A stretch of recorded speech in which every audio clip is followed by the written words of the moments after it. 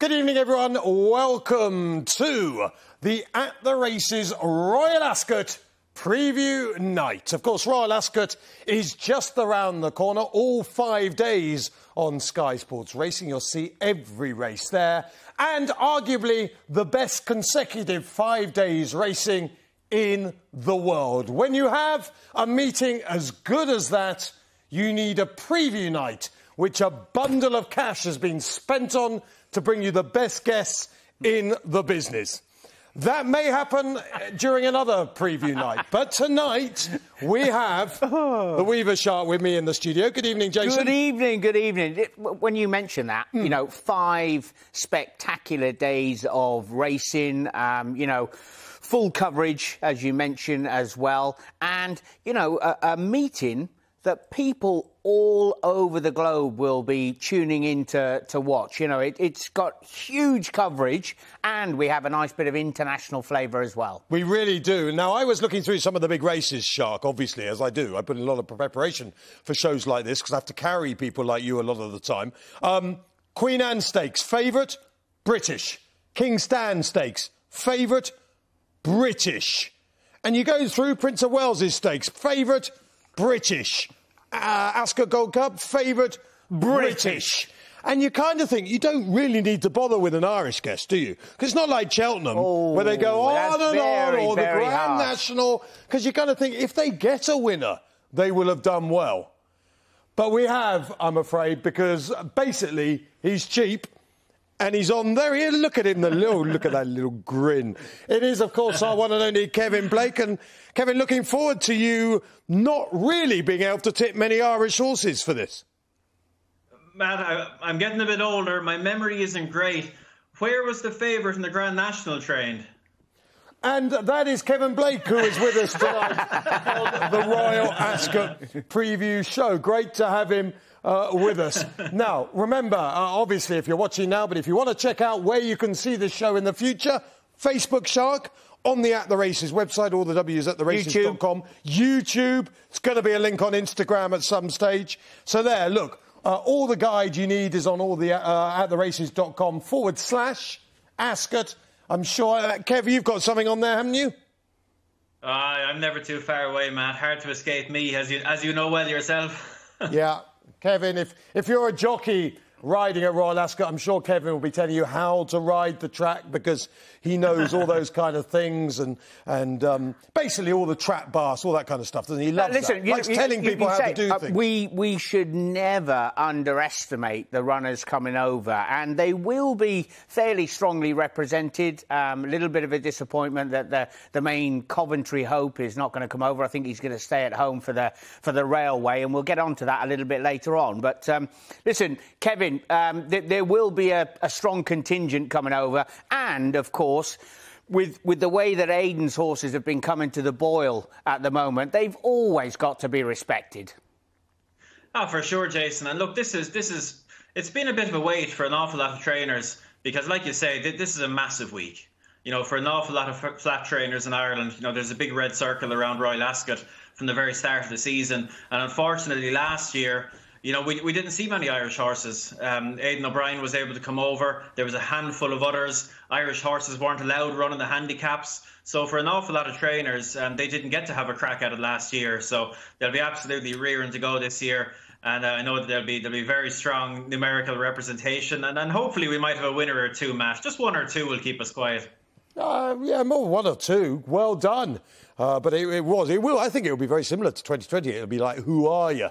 When it comes to the Irish. But, of course, we welcome them with open arms. Not so many French horses. I think we're likely to see one or two, but not many more than that. We'll get on to that a bit later. We've got the unbeaten sprinter coming over. Yeah, the Rojo. Going to be on quicker conditions, and if you were to look at the long-range forecast, it could well end up being fairly lively throughout Ascot. I can remember one dreaded year. I think Aidan came over and walked the track, and it was just a little bit too quick. Yeah. So let's hope that it's all safe for everybody. Yeah, I think the horse you're trying to remember is Sueza.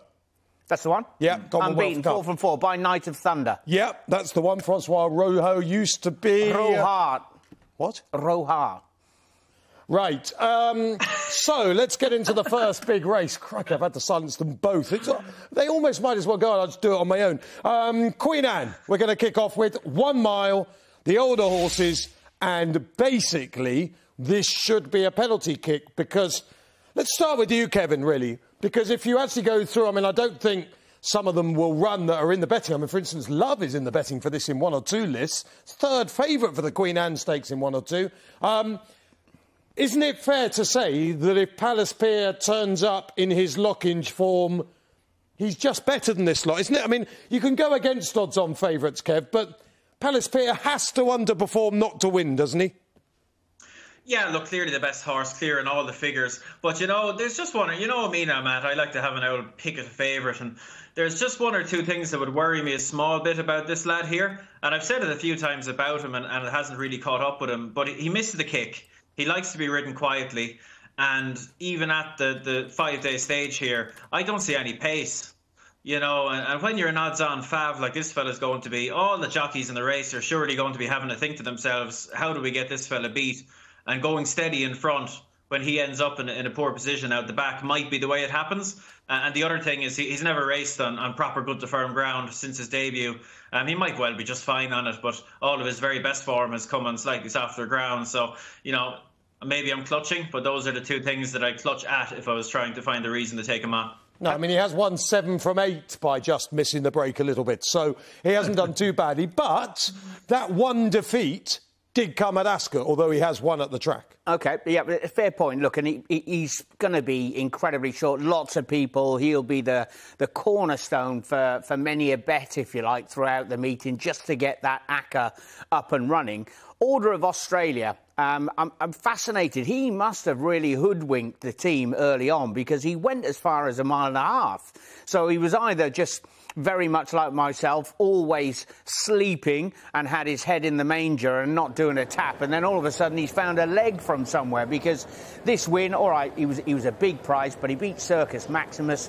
We all know what an absolute rock-solid performer he is. So, yeah, he's one of those. He caught them a little bit unawares, Kev. Yeah, he seemed to do. You know, look, he's bred for 1.5 miles. He won over 1.5 miles. It was really, you could say it was a bit of an inspired move to just try the mile. I don't think many people would have, and they got all the beans over there at Keeneland, and I think they're very much setting out now with their stall set that they're going to train him like a miler, campaign him like a miler. And sure, look, on that one piece of form, you know, he's in the mix. You know, his form wouldn't be quite as fancy, I suppose, as Palace Piers, but yeah, it'll be fascinating to see how he goes. And Matt, I want to ask you, the likes of a Top Rank, who was a long way behind a Palace Pier when they ran at Newbury, but he had looked very, very good, as if he was destined to step up into sort of the top level grade, if you like, when he won on his return at Doncaster carrying a penalty. He's someone who we've only just scratched the surface, but again, ground dependent will be a little bit of a worry if he even turns up. Yeah, trained by James Tate, who's a Group 1 winning trainer. Not yet, but bubbling under. You know he's going to get a Group 1 on the board sooner rather than later. But, you know, look, the odds tell the story here. Whether he is a bit iffy at the start or not, Palace Pier is the best miler in Europe. This is not a strong renewal, I think, of the Queen Anne, judged by what we've got on that list there. Order of Australia did win the Breeders' Cup, but was put in its place very much in Chartin after that. I don't know what Lope Y. Fernandez, Kev. There were 1 or 2 occasions against Palace Pier last season where he travelled up like a machine, but I've decided, rightly or wrongly, that he's one of these horses that when he drops to Group 2 or Group 3, he looks like $1 million. But when he's asked to go through the pain barrier against a top-notcher, he doesn't really do it. And I would hazard a guess that the reason he ran well at the Breeders' Cup might have been drug-related, in that he'll have been on a bit of Lasix, and that might have helped him with, perhaps, in my opinion, what might be against him in Europe. Well, I think there was an element of the Order of Australia's about him, in that they didn't really know which way to go with him trip-wise last season, and they probably ended up where they needed to be in that over mile is probably his trip. And in fairness to him, I was very impressed with his comeback at Leopardstown. He was very impressive there. Look, you're right, it was a lower level, lower class of horse, but he really whomped them. And I think the ground is a genuine excuse in the Lock-Inge. He'll get rattling fast ground at Ascot, you'd imagine. And I want to see him at one chance in a Group 1 on fast ground, just to be sure. Because, he's a big, scopy horse. He could be a better 4-year-old. Again, you're grasping a little bit, but at least you're getting a fair price for your trouble if you're going to give him another chance. We were talking about each-way horses, Matt.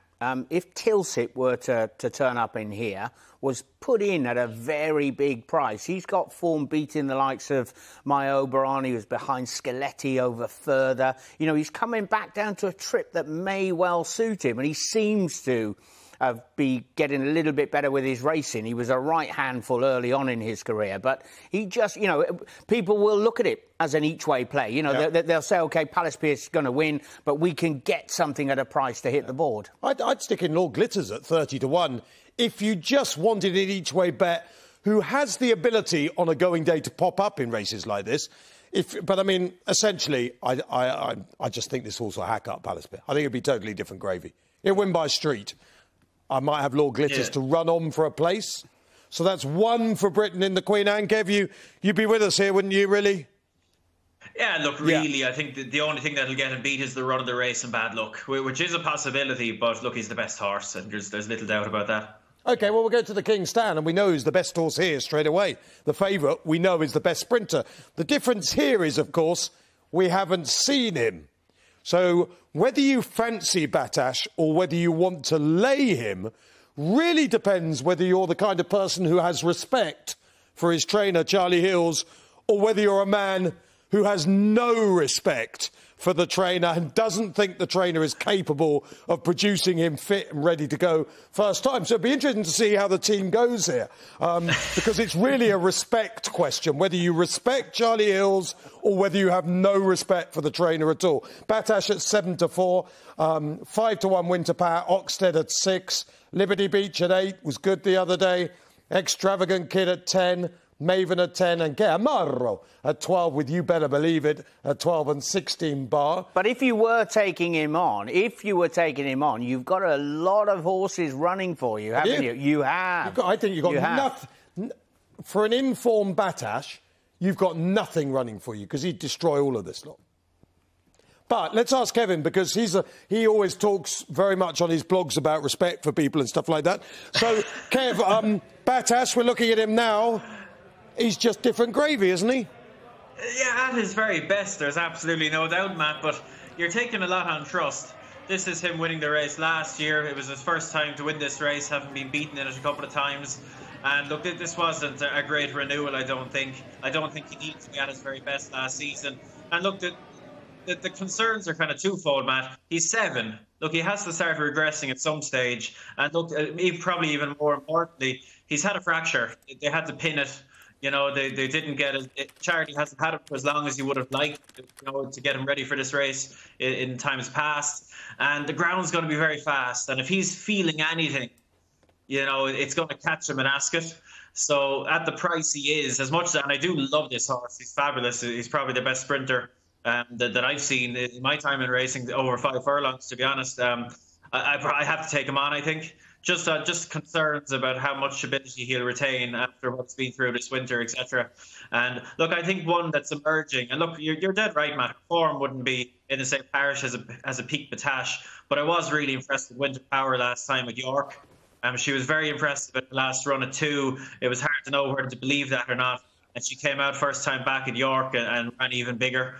As she really put a decent field of sprinters soared from the front, showed an awful lot of speed. And I'd say there could be more to come from her now. Tim Easterby's talking very big about her. She get the fillies allowance. We've seen some magnificent fillies over 5 in the last couple of years, and this might be the latest one. I'm looking forward to her. OK, Kev. I mean, is it fair to say that from the writings you do for the website, you're a stats man, yeah? You consider yourself a stats man? Yeah, that's probably fair enough. Yeah. OK, so in the last 17 runnings of the King's Stand Stakes, 9 out of 17, which I'd say is a fairly high statistic, have been aged 6 or 7. But you say at the age of 7, Batash is too old. Well, I'm saying time catches up with everyone. Are you saying he's too old or not? Well, I'm saying that last year he wasn't quite as good as he was the year before. He's had a fracture since. You know, I think you'd be ambitious to think he could get back to his very best. Could it happen? Of course it could. But everything has a price, Matt, and at the type of price he is, I'm inclined to look aside.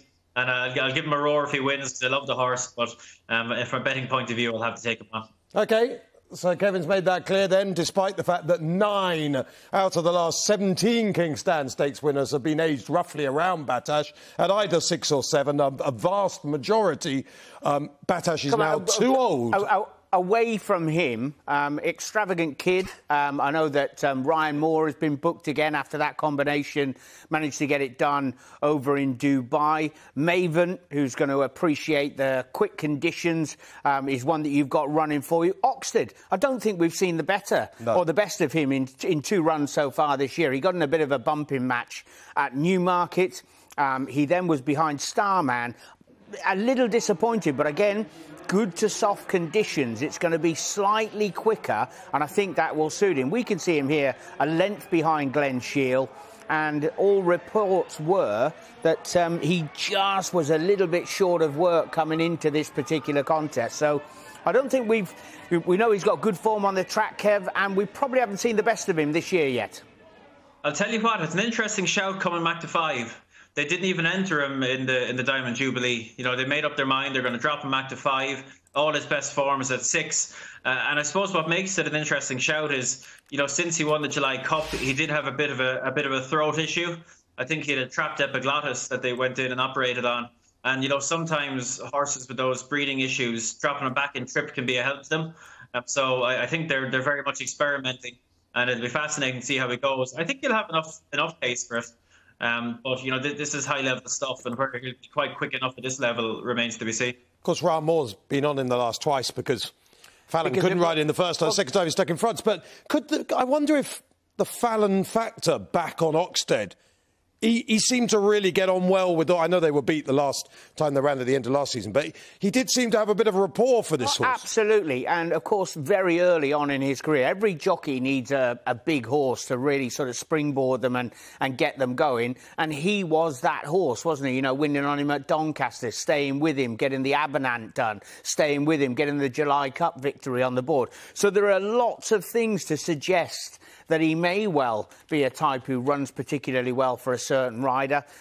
Quick conditions, Kevin's saying, down to the minimum. I think there are a few things in his favour, you know, for a massive run, especially back down at the minimum. If Battash is going to be up on the front, Winter Power is going to be up on the front, the American horses are going to be bang there, breathing down Battash's neck. He's not going to have that sort of luxury of being able to canter on up towards the front end. And obviously he has to get it right at the gate as well, Battash. And Liberty Beach, we must give a mention, came back with a nice win the other day. Yes. Wasn't totally dominant, but won. And she was only a 3-year-old when she raced against Battash last time, wasn't she? Was she a 3-year-old? I think she's a little bit older, Liberty Beach. She was a 3-year-old. Yeah. So now she's older.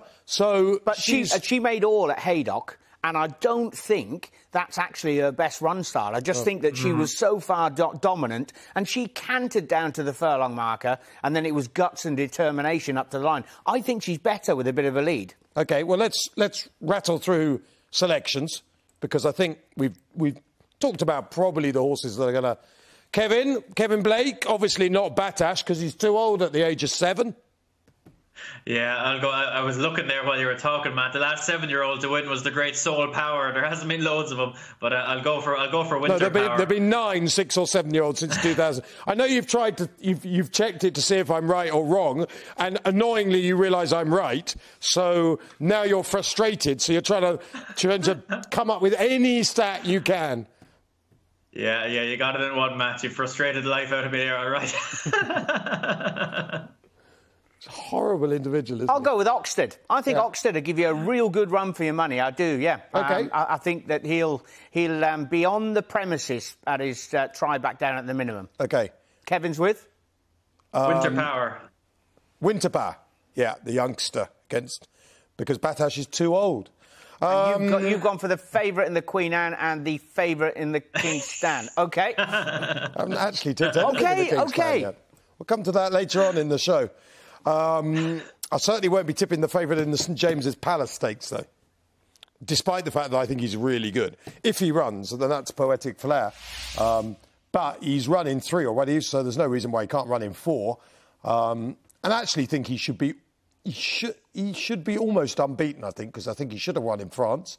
I think he should have won in Ireland. Yeah, he should be unbeaten, poetic. Really? Yep. Mostaf Daf at 4-1, Highland Avenue at 5, Battleground has been useless at 7, Lucky Vega, who's good at Newmarket but not so good in Ireland, at 7, Chindit, fascinating, at 8, Thunder Moon, well, actually, let's go straight to you, Kev, because Thunder Moon, I thought, was a good thing in the 2,000 guineas and ran like the worst horse on earth, and I've got to say, and I know you won't say this, so I'll say it, in the paddock, Thunder Moon looked tiny. He didn't look like No. Thunder Moon came into the paddock, had the 5th leg out. He was being an absolute nightmare. Well, that was the biggest thing about him. The nightmare in the prelims. That really was the biggest thing about him, because he looked tiny everywhere else. And then I did message Joseph about the Irish. And usually, to be fair to Joseph, he will message, he just blanked me completely, which made me think, crikey, this horse is really not going well at all. What's the latest, Kevin? Can you give anything away? Is he even alive? Yeah, look, there's a good chance he'll run, I'd say, Matt. Look, like Jason says, it just went horribly wrong at Newmarket. He just got very, very colty, which would be out of character for him. And he just never went the yard. Like, normally you can rely on him to travel very strongly. And he was beaten, after 2 furlongs. So... sure, look, you'd hope he'd bounce back from it, because he surely is much, much better than that. And look, you're right, he was never a big horse. I've heard you sound a lot more confident about that. And this is not like a Cheltenham preview night when you're all over. You sound as if you're not convinced at all. Well, you just don't know, Matt. Like, it was completely unexpected. You live in the yard, man. It was completely unexpected what happened at Newmarket. So if he takes you by surprise once, there's always a chance he could take you by surprise twice. But he's been A1 since. You think the round mile will suit him. Everyone knows he's a speed horse, And look, all being well, he'll get there. You're right, he's not overly big, but he wasn't overly big last year. It didn't stop him winning the Group 1. So, if as Fancy O'Brien used to say, Matt, if size had anything to do with speed, a cow would outrun a rabbit. What a great line that is. I love that line, yes. Well, nonsense. OK, well, I tell you what, just on what he said there, you would not touch Thunder Moon for the St James's Palace Stakes with a barge pole, would you? He doesn't believe it's got any chance. The thing is, look, this is a preview looking at what's going to happen. We will be able to see what he's like in the paddock beforehand. That'll be absolute key, won't it, to his chances. He certainly looked fit enough, I'll tell you. He was ready to go. There wasn't a pick on him at Newmarket, unlike the Aidan O'Brien team. They were so far behind when they came over, and Battleground and Wembley, who turned up there. Battleground was backed into 9-2 favouritism for the 2000. He must have looked like an absolute monster in the prelims over in America, because they look at him here. Hey, they backed him into favouritism, and he really has to be given another chance. You can't. He's only had 1 run, Matt, this year in the 2000, and he could quite easily put that form, just throw it out completely. He was meant to run in the Irish 2000. They took him out because of the ground. Fast conditions. Yeah. He's got a lot in his favour. He has, Kev, but the only thing that worries me is just how badly Wembley ran in the Irish. I mean, St Mark's Basilica looks so far clear now of their 3-year-old colts.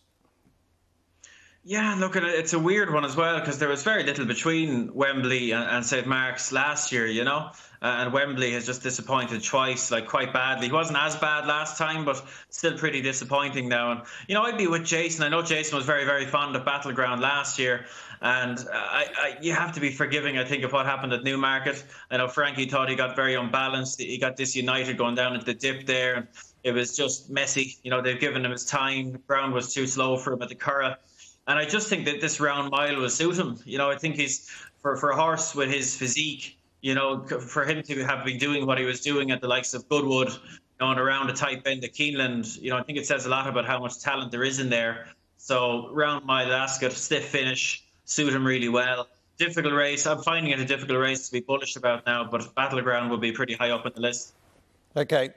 The other thing, I'm reliably informed is that Battleground only turned 3 on the 10th of May. So was still a 2-year-old when he ran at Newmarket. And he's only run once this season.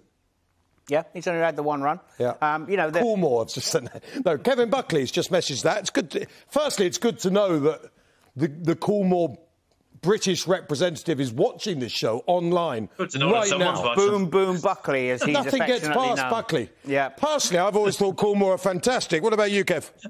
Yeah, can you feel the pressure now, man? No, I'm a big fan of Buckley. Oh, he's such a good operator. I'll tell you what. One more we'll quickly mention, Matt, is Lucky Vega, because it hasn't been widely publicised, but this is going to be his last race ever. After this, he's going to go down to Australia to stand there in a couple of months. So this is it for him, and I think he's been going very well since the Irish Guineas. He's shaped very well there. He's shaped very well at Newmarket, and this is it for him. If it doesn't click here, he doesn't get another chance. So he's interesting, definitely.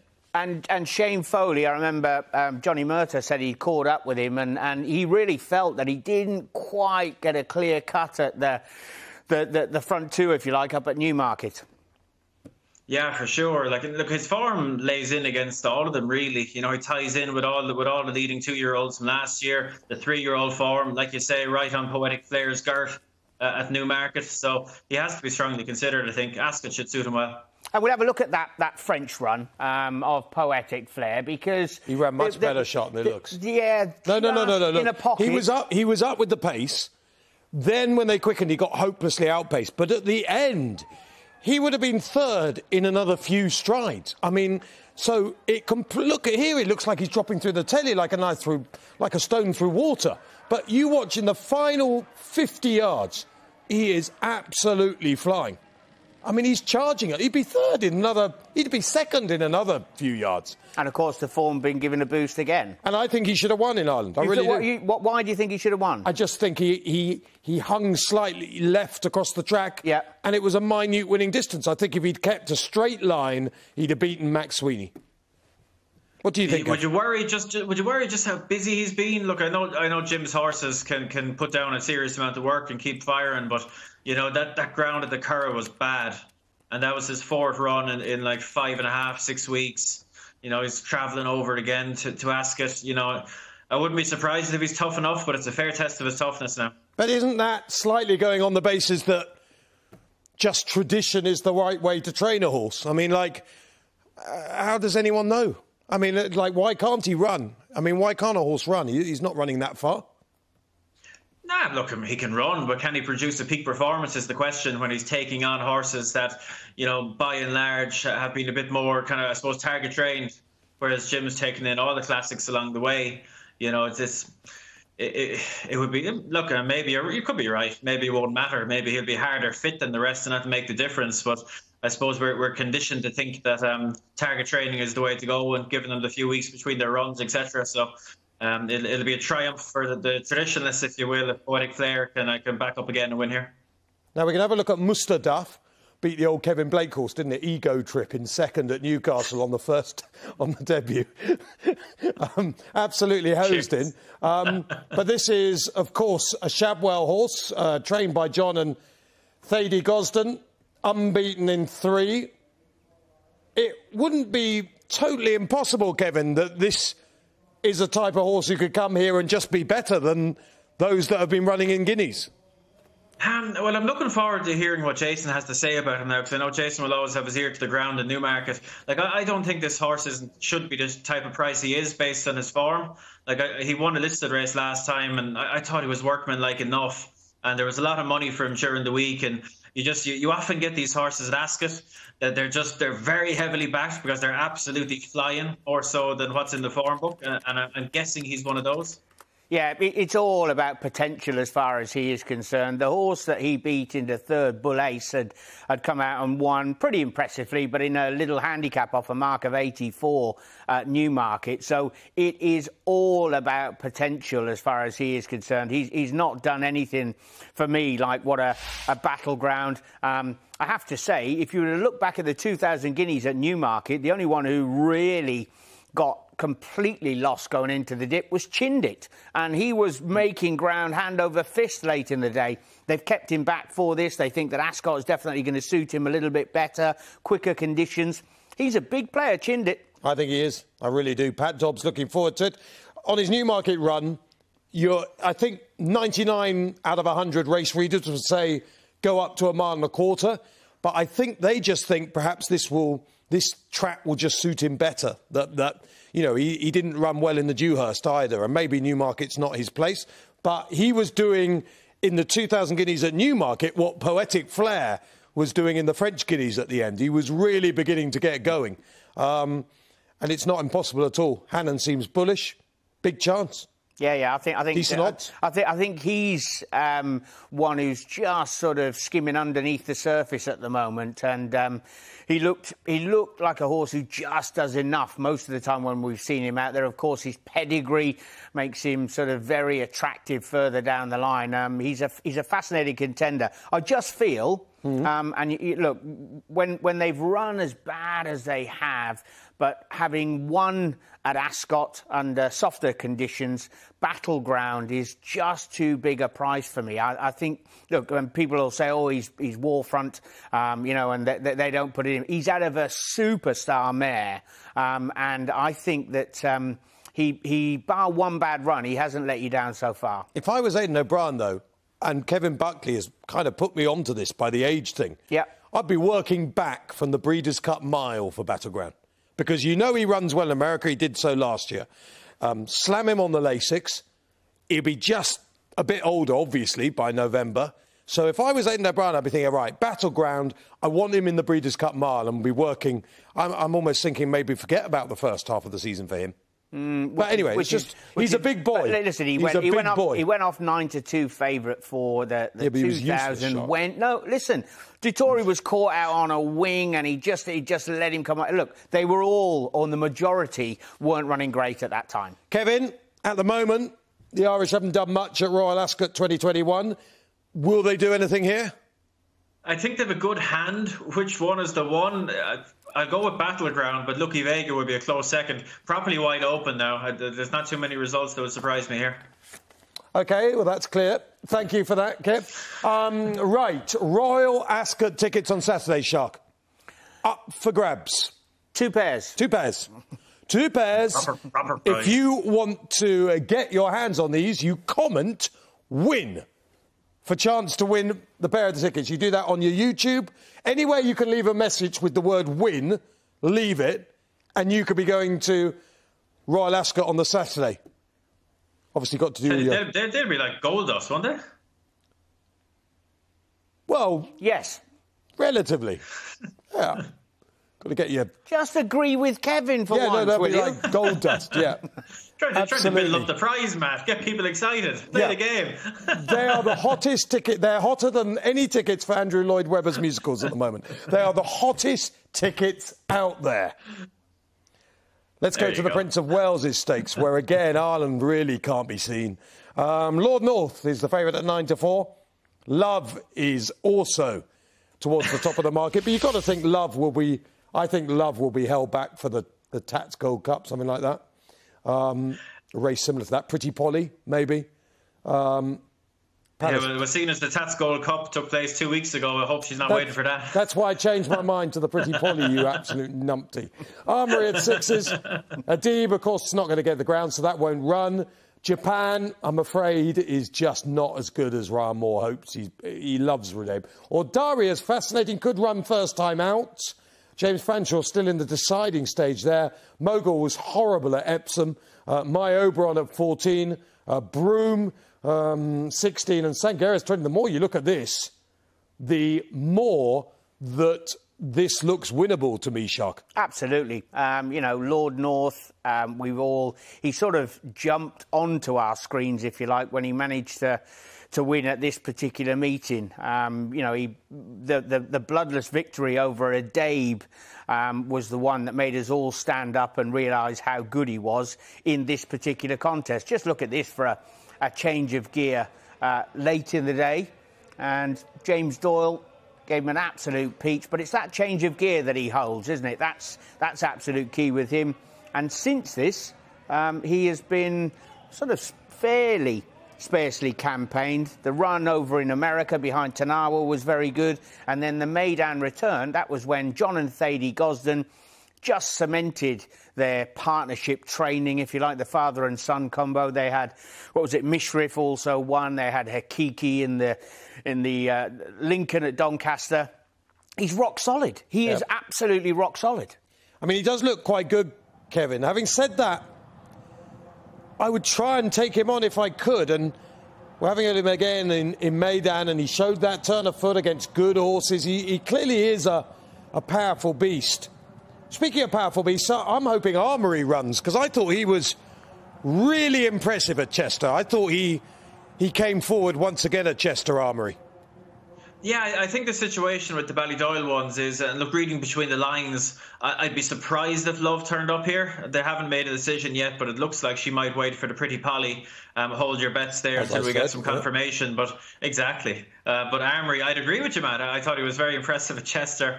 He progressed quite nicely last season, nearly won a Cox Plate. And look, the thing about this race, Matt, I think this is going to chop up into a pretty small field. And you want horses with pace that can settle, and he did just that here at Chester. Small field, relaxed out the back, and look at the turn of foot he showed when Ryan asked him to go through the gears. He'll have a stronger class of competition at Royal Ascot, but I think fast ground there, 10 furlongs, suit him really well. And the type of race this might well turn out to be, I think it could suit him very well. It's worth pointing out St Gerris has been beaten again since, so the actual form is probably not as strong as you might have hoped. But, Jason, impressions are big things, and that horse just looked like it was a real machine. When you look through them, you've got Lord North, he's 1-2-3, Armory's 120. The filly who we mentioned, the Breeders' Cup winner, is hopefully going to have her return to action.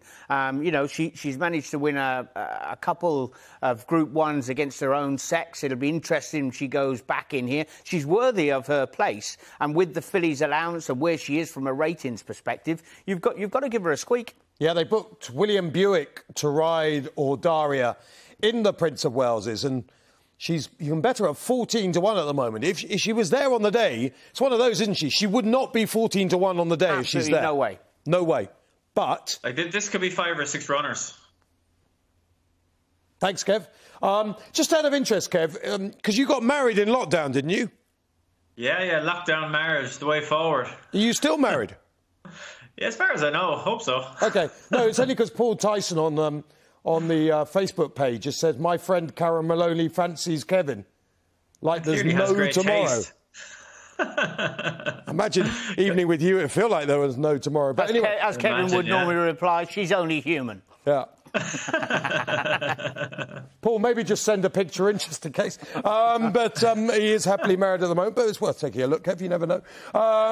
So, Prince of Wales's Stakes. With absolutely so many question marks about who is going to turn up and everything, but given that it may well chop up into a small field, Lord North will be too quick for these, right. And I'm fascinated to see James Fanshawe turn up here, William Buick booked to ride the filly. Yeah, if I was having a bet today, I might just take a chance on Ordaria, but I would be with Armory on the day. And when he ran at Chester, this is a surprising stat, Kev, but because one of us has done some research here, I can tell you this. That was the first ever time he'd ever run in the UK, Armory. Yeah, I think that would have come as a surprise to most people, I suppose, Matt. Yeah, you're putting them out tonight now, in fairness to you. It's all about research. I don't think it's going to help us back any winners, but it's good stuff. Well, it's all about just someone has to do some work. You two just fly it, walk in here, think you can get away with it. Take the mick a couple of times, but for those of us who do put a shift in, Armory, second run in Britain. I'm hoping it'll be the Prince of Wales's. Nothing suggesting it won't be. I think he's going to take the world of beating Armory. I think he'll win that. I think he's a good horse. Right. I agree. Kev, we need a selection, though, from you. Yep, Armory will do for me, Matthew. Follow me in. Well done. Inspiring stuff. That is Kevin Blake, then, who's following me in with Armory in the Prince of Wales. It's like Cheltenham all over again. Right, we are going to move on to the Ascot Gold Cup. Gold Cup's, of course, something that Ireland do quite well in. except, of course, the one at Punchestown. Stradivarius. He's won it a few times. He's not bad round Ascot, even money. Subjectivist will be a big fancy for some, but a big price at 6.5. Trushan in the mud would be fascinating, and he's not useless, even when there's not mud. 7. Santiago, got to question whether he's quite up to this for me. 14. Search for a Song, I don't think's impossible, each way at 14. Baron Samedi at 16. Tiger Moff at 16 and 20-1. Must give Princess Zoe a mention, of course, for the Great Mullins. Let's start with you, Shark. You are an Ascot Gold Cup winning jockey, of course. You are multiple Group 1 winning jockey at the Royal Meeting. One of the great St James's Palace Stakes rides, of course, you gave there. If you could ride one in this, you'd be hard pushed not to pick the favourite. Yeah, you'd be hard pushed to get away from Stradivarius. Interestingly, that they took him for a gallop just down the road. They took him to the July course because, you know, sometimes he can get a little bit lackadaisical in his work. He's a stayer, blessed with a fantastic change of gear. That is absolutely key, isn't it? But if you're looking at horses around him, you know, we've got a horse who was second in a Melbourne Cup. We've got Subjectivist, who's arguably off his best ever performance when he absolutely destroyed the field last time. Where did this come from? We knew that he was pretty good, but all of a sudden he took a massive leap forward here in Dubai. Am I crazy, Jason, to suggest that these Dubai staying races are a little bit of a law unto themselves? And I'm not sure the form translates across here. But as far as he is concerned, he put up a performance £6 better than he had done with anything before. So, you know, he's got to be on the premises. I'm interested to know what Kevin Blake thinks of Stradivarius, because, of course, Stradivarius is 7. Now, we already know Batash cannot win the King's Stand Stakes because he's too old at 7. Stradivarius bidding to get on the score sheet 4th time, isn't it? Yeah. Just think of all the miles he's gone compared to Batash. I mean, he must be clapped out, mustn't he, Kev? Well, Matt, there was a horse called Yates a few years ago. You might not remember him, and he did all right when he was an old boy. So. No, but you've said the old boy. But I never said Yates couldn't win. You've said these old boys are too old. Well, I don't think Stradivarius had a fracture over the winter, but I don't know. Maybe you know more than me on that one. But this is true. Look, I've been trying to get Stradivarius beating the Gold Cup for a couple of years now. I thought last might be the time to get him beaten on soft ground, and look what he did. He was absolutely brilliant, and he's just really well equipped for a Gold Cup. You know, he's got that turn of foot that most stayers don't have. He's got tactical speed to get himself out of trouble. You know, I was perfectly happy with his comeback at Ascot. And look, he's going to take on whacking again. If you want to get involved, even money.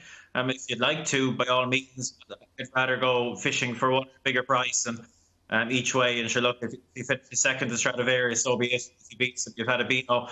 And the one I'd like is he wasn't even in the betting there. But he's an intended runner, and that's Temple of the Sun, trained by Donica O'Brien. And he's been sort of a subtle improver there for the last year or so. And he absolutely whacked Search for a Song and Twilight Payment at Leopardstown last time.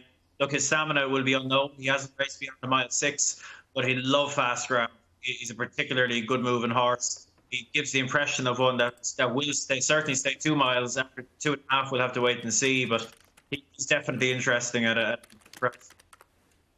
OK, Kev. Apologies, Kevin. He's on about Emperor of the Sun. Yeah, Emperor of the Sun, who is trained, of course, by Donica O'Brien, by Galileo, out of a Redoubt's Choice mare. Has never gone further than 1 mile and 6, but ran against Search for a Song last time at Leopardstown and beat that horse convincingly at a big price. But was only rated 104 there, has got £20 to find, roughly, with Stradivarius. Yeah, but when you're rated going 112 up now. When you go up to an extreme trip like the Gold Cup, it's all about your mental attitude, how you switch off and find that rhythm. You know, there are very few horses that can go around here sort of just leaning on their rider or giving them a hard time on the way around. You've got to find that perfect rhythm. And when push comes to shove up around the home turn, that's where Stradivarius comes into his own, isn't it? You know, that's where he possesses that change of gear. Lots of them, Emperor of the Sun, Tiger Moth, all these sorts of horses, Subjectivist, they're going into that unknown territory, and we just don't know. But you keep looking at it and going around. It has got an each-way look about the race, though, Kevin, most definitely, you know, because, again, a lot of people, like a Palace Pier, they may well go, oh, John Gosden will definitely win with Palace Pier, Stradivarius will definitely win.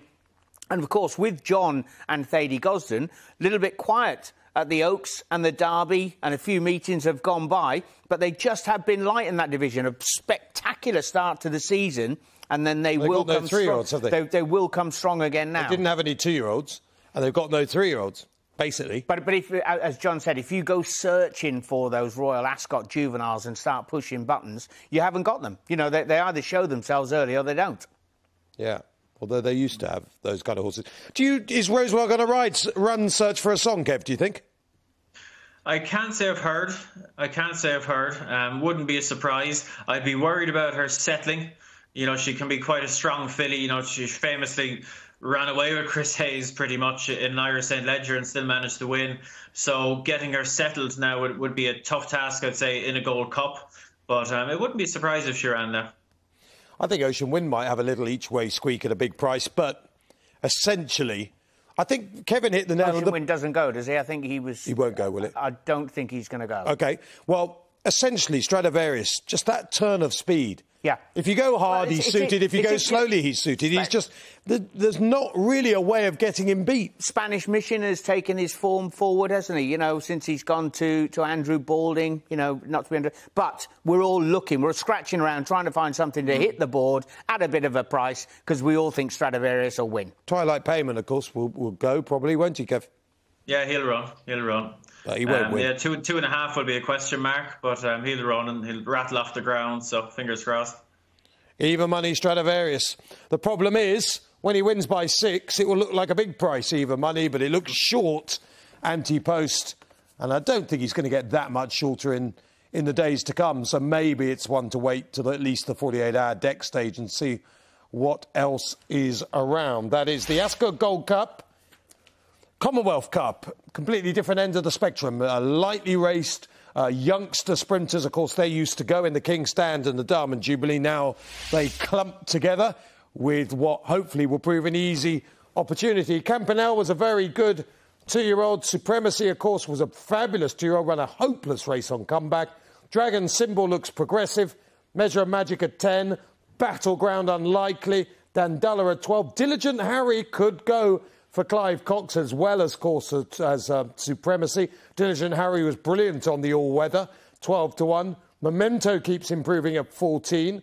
And Sueza looks a massive price for the Commonwealth Cup. I'd be amazed if you get 14. I thought it was about 5-1, Sueza. But anyway, if you can get 14 Sueza, take that. Get on. Yeah. Yeah. But on the basis it's more like... I don't think you will. Yeah, on the basis it's about 5-1. Don't back it. Let's start with you, Kevin. I find the Commonwealth Cup a very hard race to sort out on the day, let alone anti-post. Anything catch your eye? Yeah, it's very tough, Matt. Look, Campanelle was very good at the meeting last year. I'd say 6 furlongs will be her trip, but, you know, you're taking a fair bit on trust now. First run as a 3-year-old, being targeted at the race. But, you know, Supremacy, this is her winning at the meeting last year, the over 5. And in fairness, she wasn't a typical Wes Ward 2-year-old in that it wasn't like she'd kind of the race wrapped up with early speed. You know, it took her a while to get on top. And I'd say the extra furlong, it will certainly suit her. Did in the Mornay, didn't seem to get the mile at the Breeders' Cup. So, yeah, I can see the case with her. Supremacy, I loved last year, but, geez, he was disappointed on his comeback. Really disappointing. So he's got a long way to come back to winning something like this. And the French horse, the French filly, you know, the ground is a massive unknown, isn't it? Sueza, you know, never running anything like it's going to be next week. So that's a concern. I found myself struggling a bit, Matt. The only thing with the French filly is the trainer has stated, Sharp, that he thinks Swayzer needs better ground. And or good ground will be OK, yeah. So that might help. Supremacy. Now, I was working for Sky Sports Racing when Supremacy ran, and Clive said beforehand that I don't think he was expecting much, and he said that the horse had worked really badly as a 2-year-old first time and didn't run very well, and he wasn't really expecting much. I suspect Supremacy will run miles better. He was 10 to 11 favourite, wasn't he? And that 3-year-old sprint division was looking for that next superstar. Thankfully, Dragon Symbol has stepped into the plate there, if you like. But I know that Adam Kirby chin was on the floor after he got beat. And he was beaten a long way from home. He's got to be much better than that. You talk about his form towards the back end. It all ties in with Lucky Vega. Admittedly, he's gone and proven himself up, with the best of the classic generation over a mile, if you like. So, the form is better than he has shown so far. Rohan has come out and managed to win and beat Dragon Symbol absolutely on a head bob when they met up at Haydock last time. So I do think that Supremacy, we have to give him another roll of the dice. Surely that's not as good as he is. And what about Campanelle? Yeah. I mean, we're talking about short price favourites in Batash, Palace Pier, Stradivarius. If you go on the basis Campanelle was the Morney winner and looked like a monster when beating Nando Parado, then ran over a mile in the Breeders' Cup, but far from disgrace behind Aunt Pearl, couldn't just Campanelle be easily the best of these? And, of course, she could be absolute the best. And this is a pointer. To hopefully they're going to go straight on to the July Cup, aren't they? The only Group 1 in the calendar that Dettori is yet to win. And could, he's finished second on a couple of occasions, but that's the one that he is desperate to win. Obviously, got to get Royal Ascot out of the way first. Have you seen some of the pictures of her coming back in after galloping and all that? I mean, she looks like an absolute giant coming back in now. She wasn't, or didn't strike me as being overly big. She was solid, compact last year, but she's really filled out her frame. And the other one I was just going to mention, I don't know whether it's going to run. It may not even be in the race anymore, but Sacred was good in the trial first time. Didn't run very well in the Guineas. Yeah. But back at 6 furlongs, I don't think Sacred's without. If it ran, I just don't know. I have no idea. She's a 20 to 1 shot. She's been left in anyway. Yeah. So, yeah. But, yeah, and, of course, all her 2-year-old form was down over the minimum when she was wanting, or looking like she wanted a little bit further, 5 and 6 furlongs anyway, and then she stepped up, the mile obviously proving too far for her. Dandala, her absolute best performance. She was probably the most impressive of all the victors at Royal Ascot last year. Kevin Blake's in charge of the race planning at Joseph's, isn't he? So, any chance Thunder Moon would be supplemented for this, Kev? No, 0. Right, OK, that rules that out then. Thunder Moon would have been of interest for me in this. Much more interest than St James's Park. I can see what you're saying. It wouldn't be a million to one that he could end up trying a bit shorter at some stage, but not next week. No. And, of course, it was really, really soft up at Haydock in the Sandy Lane. Method, he came back. It's not beyond the realms that we have seen we haven't seen the best of him yet. And, of course, his 2-year-old form was rock solid. OK. Well, look, if you wanted a sneaky one, slightly sneaky one, for Johnny Murta, Measure of Magic, she's won her last 2, and she actually beat Logo Hunter on her penultimate start, and he's won his 2 since. He won again today. He looks one of the best sprinters in Ireland. A Measure of Magic beat him snug enough and came out and won well the last day. Stiff 6 will be a slight question mark, but she is an intended runner as far as I know, so she's potentially interesting. OK, well, give us a selection then, Kev.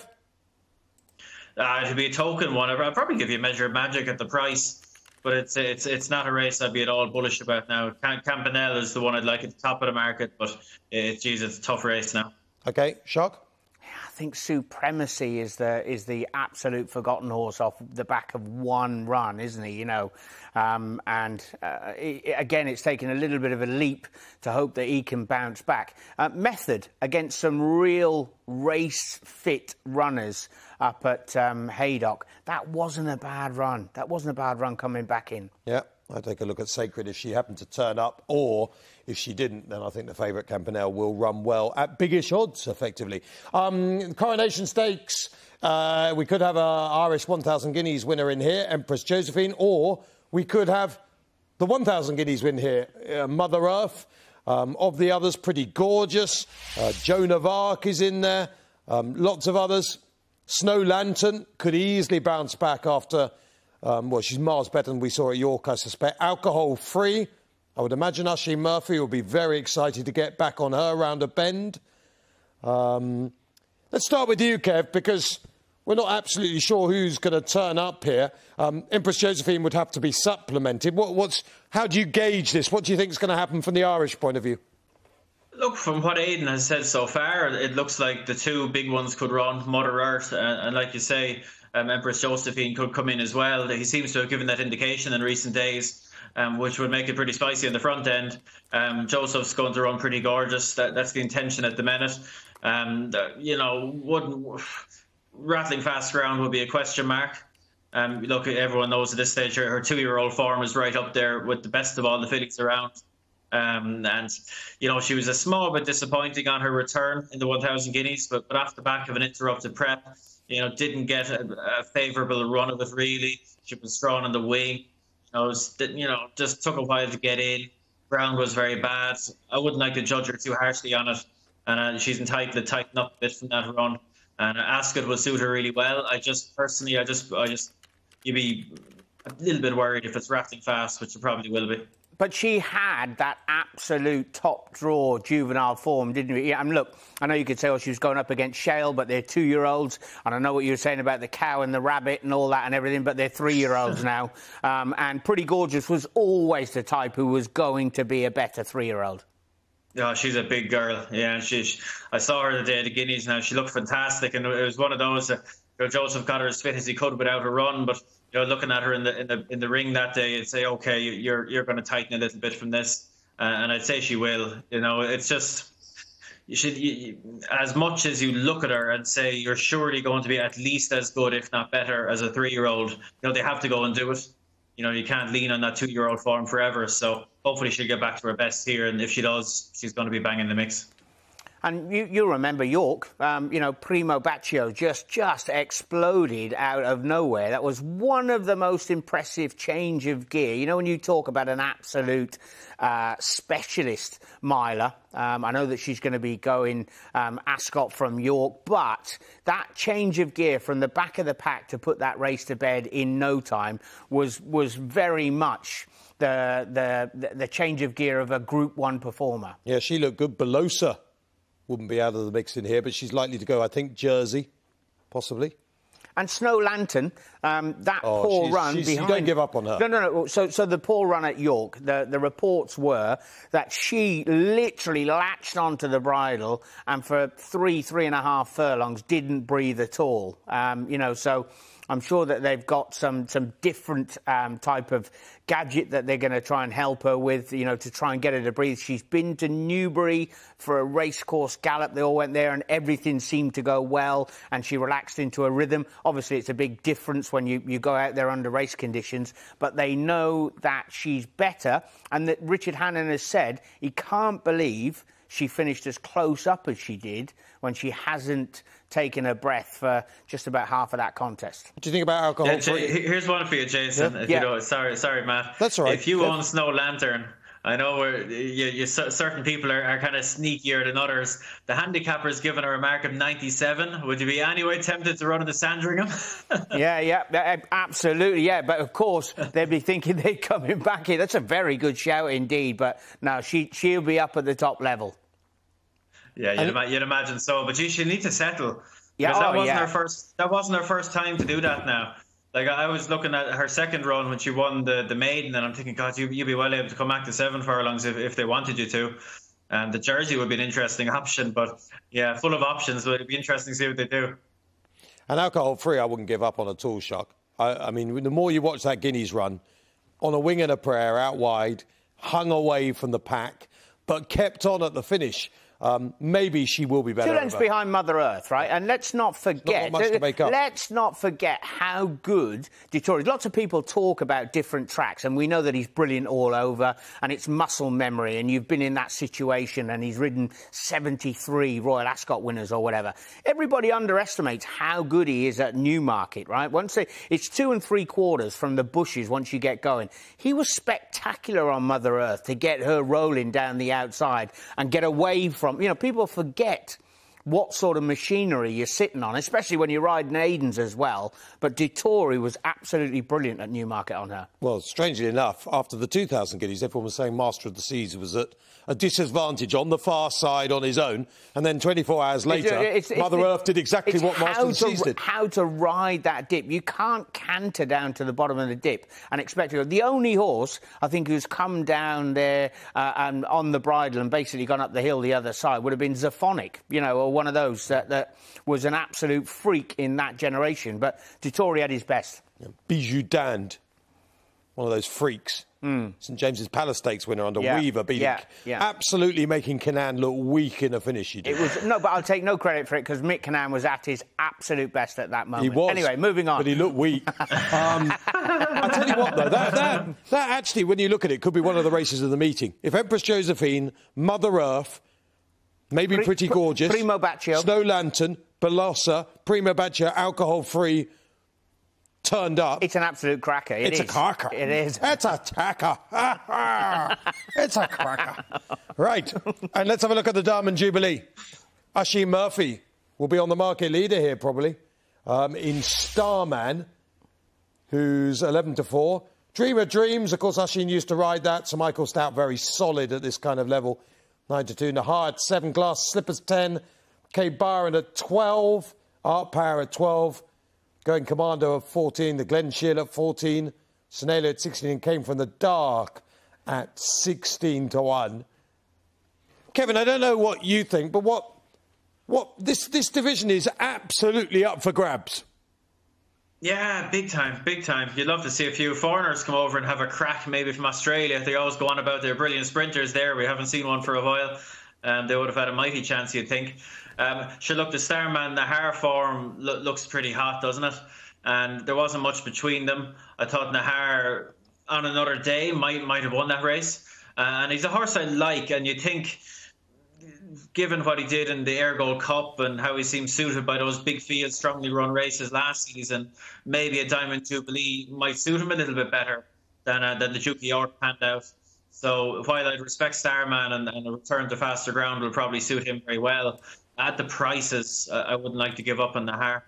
Hey, and Nahar, Kevin, I was going through his form, and he sometimes has got himself a little bit out of contention and then really powered home. I'm not saying that, you know, he was given too much to do at York, but just on that track, it may well have caught him out a little bit against a more naturally speedier type. And I'm not saying he's ungenuine, but he'd be the perfect type of horse who'd benefit from a set of cheek pieces or something like that, wouldn't he? Just to get him into the race early.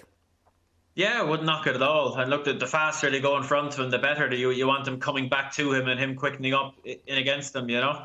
And you'd like to hope they'll go a proper gallop in this race. But, yeah, there's a lot of talent in there, so there's no doubt about that. And Dream of Dreams, Matt, you were mentioning. I don't know who is going to get the leg up. You seem to think that Oisin will go...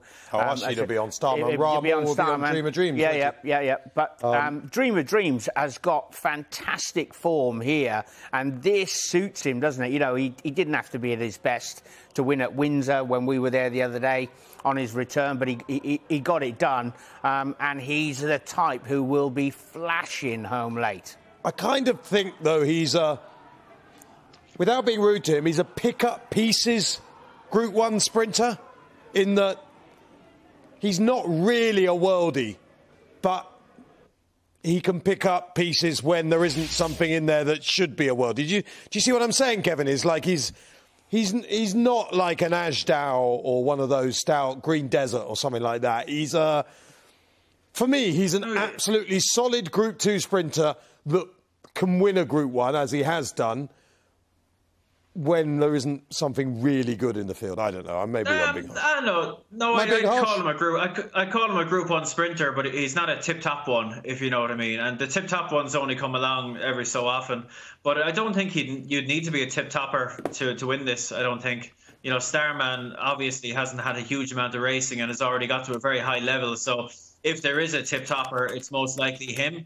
But, you know, he has to go and do it. And if he doesn't come up to that mark, the likes of Dream of Dreams will be there snapping at his heels. Yeah, I mean, you got Starman's rated at, what is it? Is he 113, I think? And then you've 16 got... now, yeah. 16, he's been put up 16, but he's still a few pounds to find with a Dream of Dreams on official ratings. Cape Byron, I don't know how much you read into him winning a conditions race, managing to beat Brando, who seems to have been around forever, but he's not a bad stick on a going day.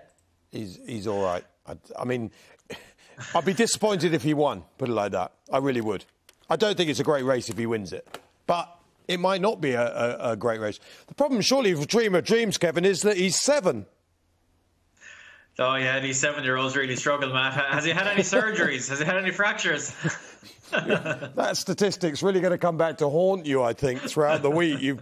To have ruled out 7-year-olds at Royal Ascot 2021 has meant that you've had to rule out Stradivarius, now Dream of Dreams, Batash. It's a long list of absolute top-notchers that you don't fancy at all because they're 7. Time will tell, time will tell. Yes, it will. Yes, it will. Right, let's get a selection then from our experts, inverted commas. Jason? I'm gonna go stick with Dream of Dreams. You know, I think that he was arguably a little bit unlucky when he just failed in this before, and with a race run to suit Ryan Moore on board, he doesn't make too many mistakes. I'll have him on my side. Kevin the Blake? I'll take my chance with Nahar at the prices. I think he'll have a good crack at reversing that form with Starman, hopefully. OK. I don't think it's impossible that Ed Walker might win this, but not with Starman. If Came From the Dark ran in this, I think this is a sprinter bubbling under. Very unlucky not to win at Newmarket. No. What? You know, I tell you, I would have fancied him in the King's Stand. I couldn't believe he wasn't entered in the King's Stand. I would have definitely fancied him. With all that pace that's there, I thought he would have had a right chance. Yeah. But they haven't entered him and they put him in here, so that was slightly surprising to me. So you're saying Ed Walker's made a mistake here, yeah? I'm saying he surprised me. Well, has he got it wrong or right? Well, I suppose we'll find out in about 10 days' time. I think Came From the Dark is not without a little squeak here each way, and a big price, because I think it's open.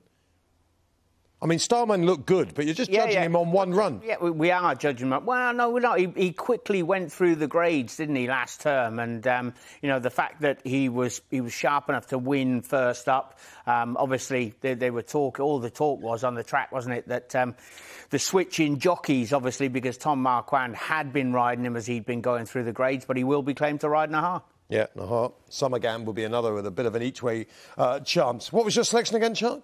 I'm going to have to stick with Dream of Dreams. Dream of Dreams, OK.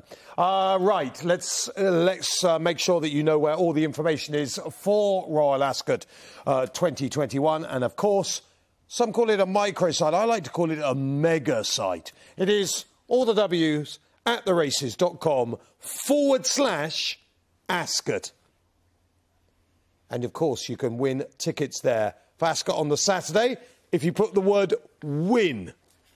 Wherever you can find somewhere to type the word win, type the word win. And you have a chance to go to Royal Ascot. Absolute gold dust, those tickets. They are selling out like gold. Absolutely amazing. Right. Let's have a look elsewhere. Because we've done the easy stuff.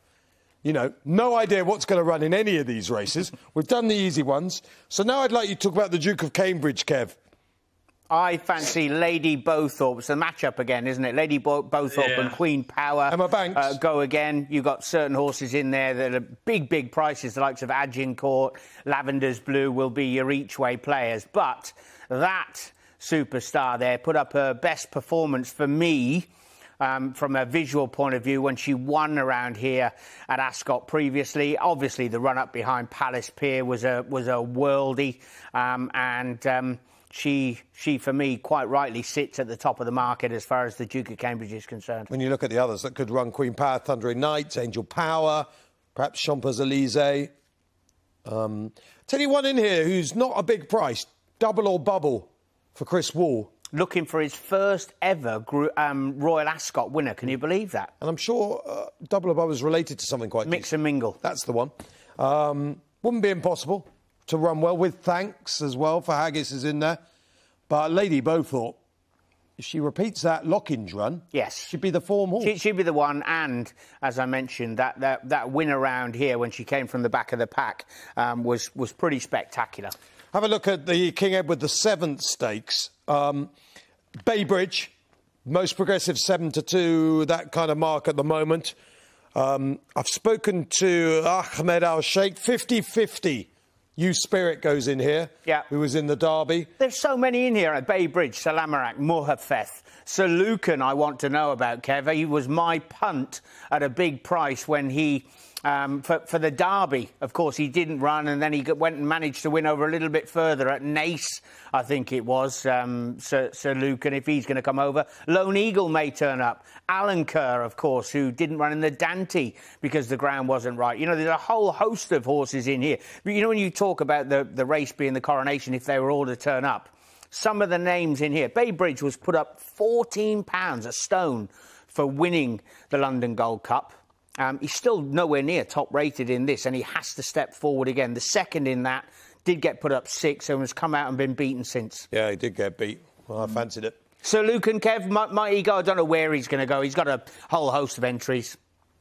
Yeah, sure, he could end up in the Queen's Vase, I suppose. He clearly stays well. Look, I like the other Sir for Aidan O'Brien, Sir Lamorak. Yeah.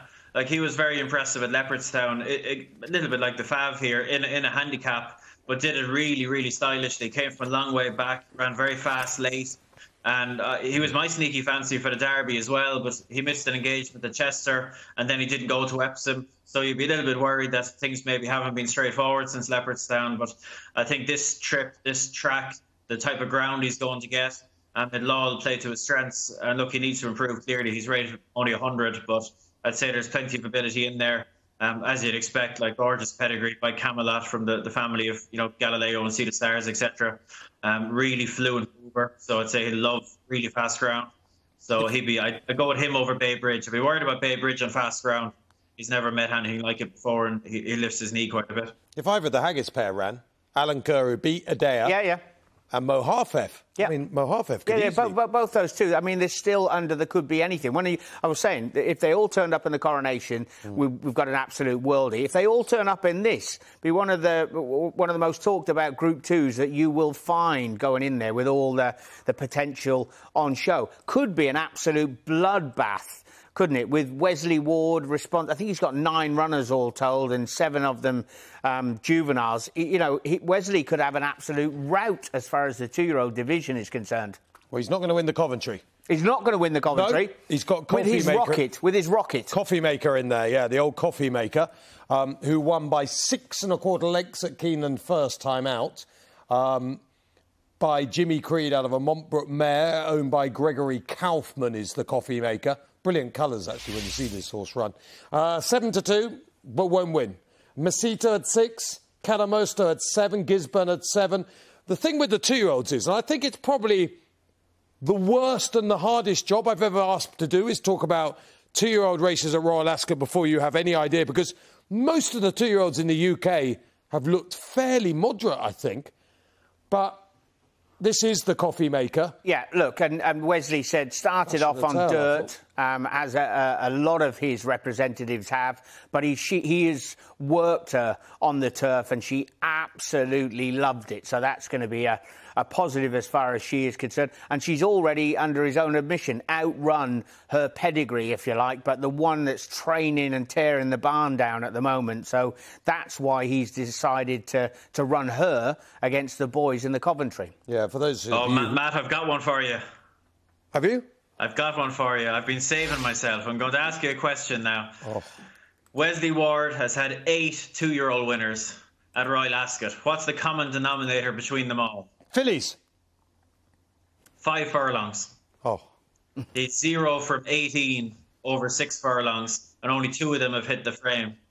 And I know he knows this, and I strongly suspect, listening to him the last couple of years, he sees it as a bit of a monkey on his back, and he's been trying to win over 6, and he's put a few nice horses in there rather than 5, and he hasn't hit the mark yet. And I'm sure he'll get there at some stage, but I got to take on this filly. I think she's a filly against the boys, 6 furlongs.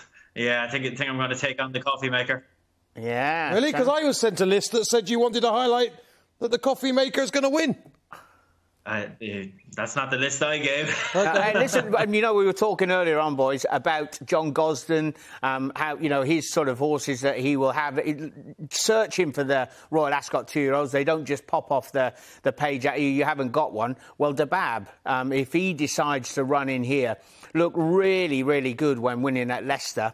He's a breeze-up purchase anyway, so he's obviously knew his job. They were very, very patient with him. The second was right up in the van, a well-touted runner of Archie Watson's. This came from 3/4 down the field and absolutely zipped through to win really convincingly. Hands and heels underneath Robert Havlin. Dabab, 10-1 each way, a massive player in here. Kev, just the one thing with the Ward horses, and look, I think Wesley Ward is an incredible trainer. I just think he's absolutely mustard. The ground might be a key factor in that last year, lots of rain. Like this time around, it looks sunny every day for Ascot. And for these American horses in particular, that might make a huge... I mean, if it happened to be good to firm come Coventry Stakes Day, which it could easily be, isn't it? I mean, put it like this, it only won't be good to firm if they've watered. Otherwise, it's got to be good to firm. Yeah, and Johnny Velasquez is coming over. Yeah. Johnny Velasquez is quarantined at the moment. That ground condition, though, Kev, might make a bit of difference. Oh, it'll help. And look, there's logic kind of behind the stats. Look, we know what makes these Wesley Ward 2-year-olds so good at Royal Ascot is they have an edge. They have excellent gate speed, they have excellent early speed, and they can kill races by halfway. But it's just, 6 furlongs at Ascot is stiff at this time of year for a 2-year-old especially. And over the years, they've tended just to get a little bit stressed by it. So, look, a faster surface will clearly help them in that regard. And look, he probably will have a 6-furlong winner at some stage, because you look at the type of horse he brings over now. Like, a lot of his big guns this year, are European bred. He's got a son of Ribchester there, a filly by Ribchester. He's got another one by National Defence. They're European-bred horses that are bred to stay a little bit further. So I'm sure it'll happen for him at some stage. But I've been wheeling out that stat for a few years now, and I haven't got caught yet, so I'll keep going. Yeah, and it's funny you should mention that, Kevin. The stat is fantastic. But also, Ruthin, who you mentioned, the Ribchester, is back down over the minimum in the Queen Mary. So it's one of those, isn't it? Strange one how he's gone that strong with Coffee Maker. Yeah, I do get the impression that he thinks about it, and he wants to have a winner over 6 furlongs. And I've no doubt that Coffee Maker is working really, really well, and he's hopeful. But you go into the unknown zone there in the last 100 yards over 6 at Ascot if you're a Wes Ward 2-year-old. And yeah, I'm sure it'll be a sweet one if he gets one over the line. But I'll keep taking him on. I know, ironically, we talked about the fast ground, but Ruthin is out of a Selkirk mare, so might be the one Wes Ward actually that would have gone with a bit of cut in the ground. But that's kind of around 7-2, I think, for the Queen Mary at the moment. You quite like the look of Nymphadora, Jason, and I know that Kevin quite likes the look of Desert Dreamer, who has been back today, actually, for the Queen Mary Stakes. Maybe Kevin just lumping on before he gives his selection away tonight, just beating the price. Tell us about Desert Dreamer, Kev. Yeah, look, she's still quite low profile. She's 25-1 or so, I think, still. And I've just been very impressed with her twice. They haven't been able to go fast enough for her. She's been quite free in both occasions and heavy cover. She didn't get open country until quite late and showed a great turn of foot to win both her starts. And with something like Ruth and Twilight Gleaming from America going 100 miles an hour from the gates, I think it'll be the first time in her life that she's actually going as fast as she wants. And it might just bring her forward a bit. She's trained by Stuart Williams, who, is a fantastic trainer, but, wouldn't be known for Royal Ascot 2-year-olds. That's why she's the price she is. But I can see her shortening up now. I think she's a very sharp, very fast 2-year-old. And this type of race with this type of speed in front of her will be a big help to her. Yeah, and Nymphadoria was actually behind her, wasn't she, when they met up at Newmarket. Was Stuart Williams his first 2-year-old winner on the Rowley Mile, debutant anyway, for like a long, long time. Even he was amazed as far as the stat was concerned. But Nymphadoria, she came out, she stepped forward. She won the Marygate at York. The form, I think, was very strong. She looked... You know, when one catches your eye walking around the prelims, you're nearly saying, wow, she looks sort of 3-year-old material against the juveniles at that time. Andrew Balding, I think, has got even better as a trainer. All sorts of pedigrees, all distances, all trained at that magnificent base of his. I think he's had his best ever start to a campaign with a whole host of horses. This could be really special for me, Nymphadoria. OK, let's have a look at the Albany Stakes as well. Another 2-year-old race called 6 furlongs for the fillies. And Flotus, Hello You, Cachet, Oscula, who was so impressive for the Buffy just the other day at Epsom, really did just power clear. Betting on screen for you. Kevin, here, I think Prettiest is one that you believe might have a little bit of a squeak. Yeah, look, a few of these have looked like absolute rocket ships. Flotus looked like a rocket at Goodwood. Hello You looked really good on the all-weather. Prettiest wasn't as visually spectacular as those, but she was probably running in a deeper race at Navan over the extended 5. Look, as you'd expect, like particularly nice pedigree by Dubawi out of Alice Springs. And I just really like, you can even see it from the stills. I just really like the way she carries herself. Like, she lowers herself. She really tries. I thought she was just very, very professional.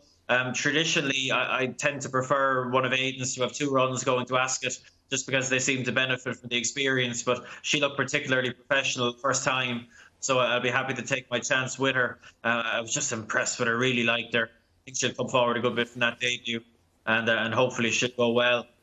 Just a note there, in the betting there, Contarelli Chapel, she won't run. I think she had a small setback when she was beaten there a couple of weeks ago, and she's not going to make it. Yeah, Cachet goes in there, doesn't she? I think possibly, and she worked underneath Nicola Curry yesterday morning or this morning, I think it was, up at Newmarket. So we all have been banging the drum regarding Holly Doyle or a Hayley Turner, and they've been fantastic at this particular meeting. It'd be great for Nicola, who's had a really tough time of it, you know, and she hasn't lost her ability whatsoever. If Cachet was to actually go and give her a chance of a big win in the Albany. Yeah, so having a look at the betting there on screen, Flotus at 7-2 on the board. Hello You 11-2. Prettiest for Kevin Blake there at 8-1, 10-1 bar. Point Lonsdale was in the Chesham. Wow! I've got the winner of the Chesham, but we'll go to Kev first. What was it? A weak race, or was he just very, very good that he managed to win? Yeah, I'd say he's a rocket, Jason. Very unusual for an Australia to be out as early as he was, and God, he was impressive. Now, very good on the clock. You know, very strong late on. You know, just what you want for the Chesham, really. You know, sometimes you can get kind of sneaky ones there that it has a funny set of qualifications, and sometimes you can get ones that are sharper than their pedigree suggests they should be. I'd say this fella will be, you know, a 10 furlong horse in due course, but I'd say it could be very good. For an Australia to do that first time is unusual, and I'd say he's going to end up being quite a short price for the session. Yeah, he could easily be the point and shoot as far as he is concerned. Would Cadamosto, will he take his chance possibly in the Norfolk? I thought that he looked good early on. He's been a non-runner on a whole host of times, hasn't he? Yeah, literally kind of 4 or 5 times they've been, you know, it was tricky for some of those Ascot 2-year-olds in Ireland that kind of got out and made a winning debut in April. And we just had a horrendous May. The ground went very soft and it got cold.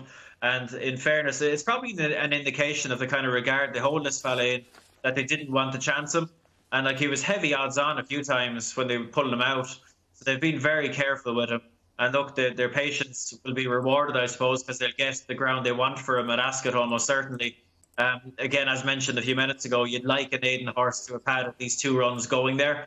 But, you know, we have seen horses of his win there with one run, and he did look good and professional at Dundalk. So, yeah, he's definitely very interesting. They've really minded him. Masekela will win the Chesham. Masekela. I'll just leave it at that. Andrew Balding, won first time at Goodwood. Yep. 5-1 currently. Not everyone will back horses each way at 5-1. I'd have a bet each way now at 5-1. I think Murphy will ride, and I think it will be his best chance of a winner, possibly even of the week ahead of Starman. I was just having Googling here a bit of Ed Walker on Starman. Came from the darks, not going to run at Royal Ascot, which Kevin might have. There we go. That makes sense. He's not running at all. He's had a little setback, so forget about him at a big price in the Diamond Jubilee. Handicaps, always tricky. Anything catch your eye at the moment, Kevin Blake? Surely Joseph's got something tucked away that's been, laid out, I think is the phrase you people in racing use, isn't it? Laid out? Yeah, there'll be an awful lot of horses laid out for Royal Ascot for the handicaps from an awful lot of yards, Matt, and they can't all win. So Joseph will have a good few runners. No, but which one have you laid out? I tell you. There's a horse called, well, I'll give you what, there's a horse called Benno that'll probably run in the King George V. That race in particular is extremely tough. And you don't want to get too far back, and he's the type of horse that misses the kick, so he's probably going to be up against it from the get-go, but I think he's quite nice. I tell you, there's one in the same race, and he was only kind of brought to his mark was only brought to my attention this evening, and it's an absolutely fascinating one. A horse called Title, trained by Roger Varian. He's worth having a good look at, this horse. He's by Camelot. He's a high-clear horse. Read his form and tell me how they've arrived at a mark of 92. I think this is an extremely generous piece of handicapping. Look, it's handicapping. You can make a case to put a horse in at the mark. But he beat a horse called Sea Carrots of William Haggis's last time. Really well-regarded filly that had been second to Mystery Angel in a listed race the time before. And he gave her the Sexton House £5, beat her with a bit to spare now. She's rated 97, and they've given him a mark of 92. To give him a mark of 92, you have to have Sea Carrots, running over a stone below form. And look, you can make a case for it, but I think it's an extremely generous piece of handicapping. And it'll get him into whatever race they want. I assume he'll run the King George V handicap. And look, it's a dangerous thing talking about these things before the prices and entries come out and everything else. But you wouldn't need to be Sherlock Holmes to find this fella now. And I suspect he'll be put in his favour whenever it gets priced up. I just think that's an extremely generous piece of handicapping. Tell you who's not, it might just fly under the radar if he goes in the Copper Horse handicap, is Raymond Tusk, who was a very, very decent type for the Hannon team. He's gone across. He's had a few runs now, but not many. I think it's about 3 for Alan King, and bumped into Ilarab of William Haggis's at York last time. Had some good horses in behind him, the likes of Throne Hall, all horses who looked a little bit in front of their mark. So he's not exactly thrown in. He's not hiding anything from anybody. But from where he sits at the moment, at around about 14-1, he'd be a good each-way play in the Copper Horse handicap. I love Roger Varian horses at Royal Ascot in handicaps as well, particularly when they're Sheikh Mohammed obeyed. One, for example, could be Lord Campari, who goes in the Hunt Cup. Yep. He ran against Palace Pier in the Lockinge. He was 50-1.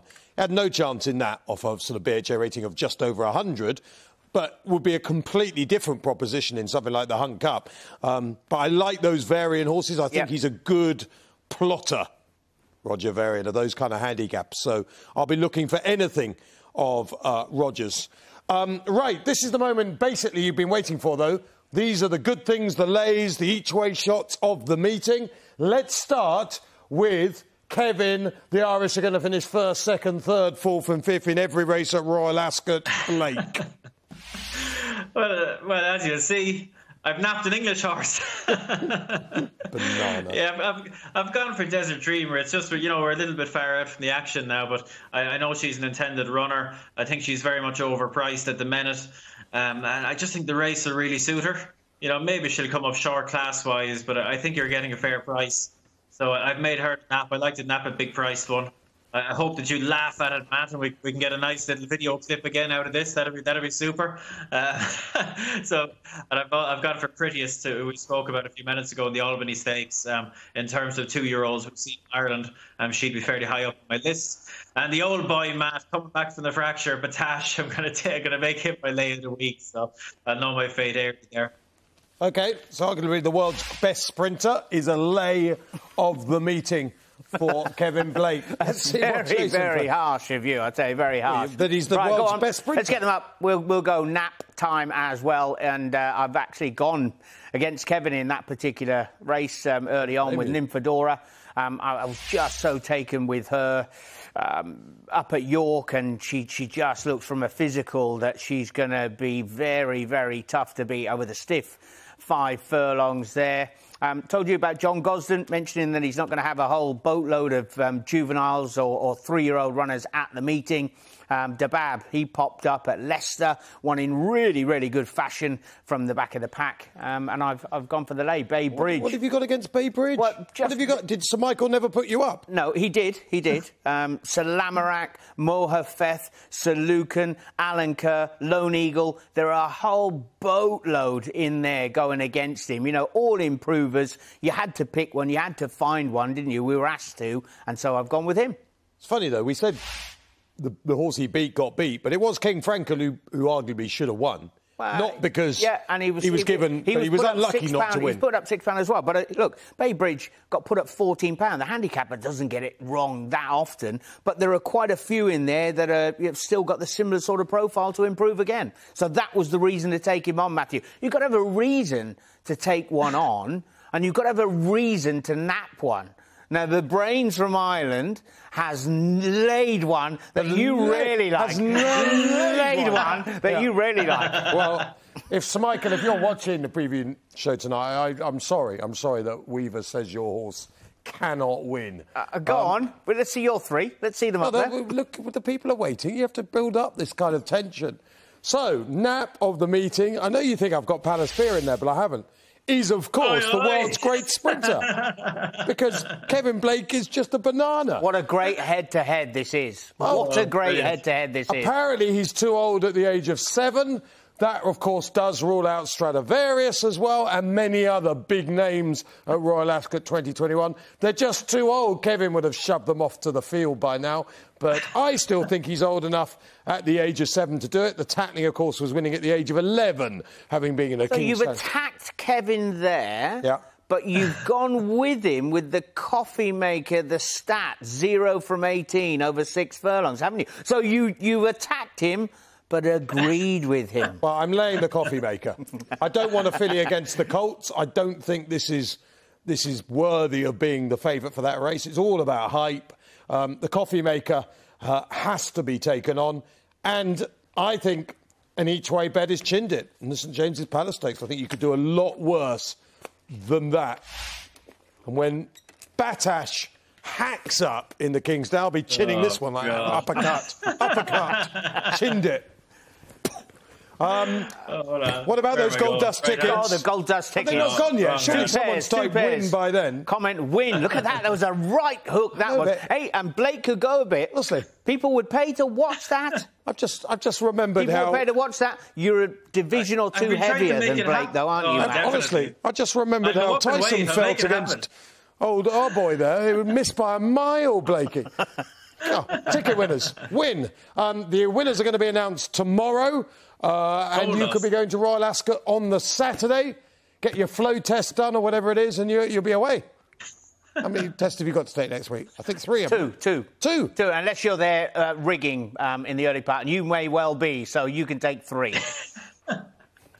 Kevin, thank you very much. Yeah, bye-bye, Kev. Nice to have you with us. Matt Chapman wouldn't be known for turning up early, that's for sure. Hey! Yeah, says the 2 people who actually did bother to turn up. Yeah. Oh, yeah, I'll do it on Zoom. I can't really be bothered to come across. Thanks. Skype. Right. Skype. It's on Skype. Goodbye.